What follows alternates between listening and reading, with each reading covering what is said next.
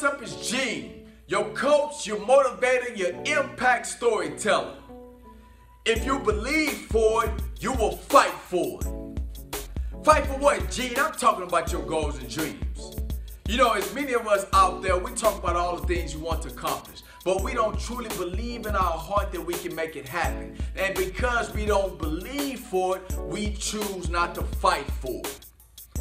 About a month ago, I met this lady, right? And she was telling me it was her dream to become an author since she was a little girl. So as we was having this conversation, I told her that I just became an author. I wrote my first book.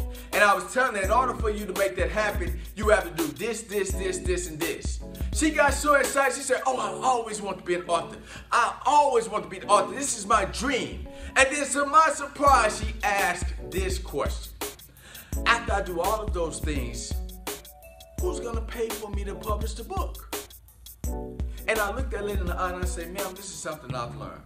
That when you believe for a dream, you will fight for it. You will fight for it without the resources. You will fight for it despite the self-doubt. You will fight for it despite the fear. And then I revealed to her that in order for me to pay for my book, I had to donate over months, $800 worth of plasma.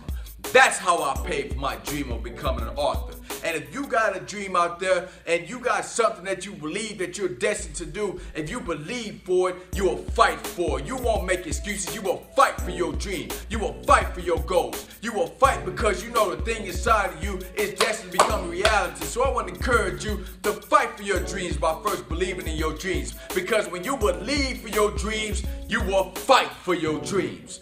Peace.